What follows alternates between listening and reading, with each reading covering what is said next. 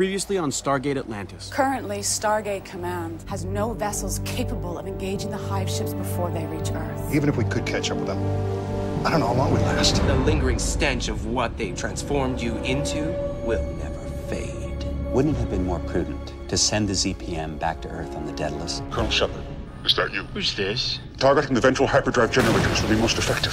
The ship has been seriously damaged. Like, it's hard for me to find something to overload. But Mikey tried.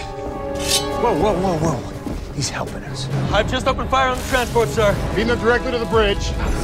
That last blast took out our life support and the backups aren't responding. The only breathable air within light years is on the Wraith ship. There's also Wraith. Unless we send over the gas. We finished the plan we started. We start sending people over, sir.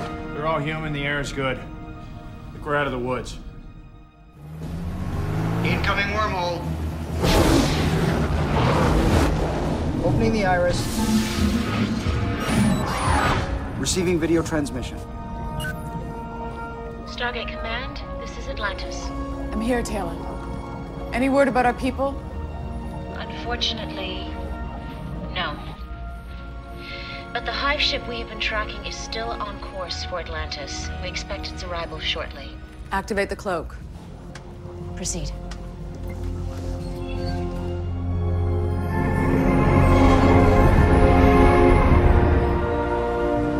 Cloak is engaged. What about our defenses? All railgun positions are manned and operational, and Dr. Beckett is in the drone control chair. Patch me through to him. Carson? Elizabeth?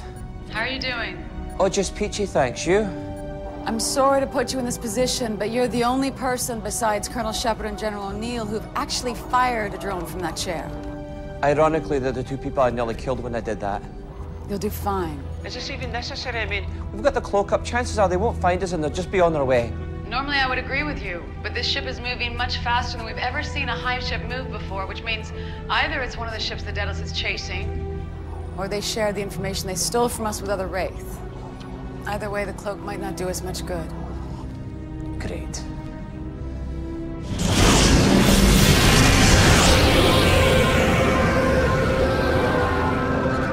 Hive ship just dropped out of hyperspace. Dr. Beckett, stand by.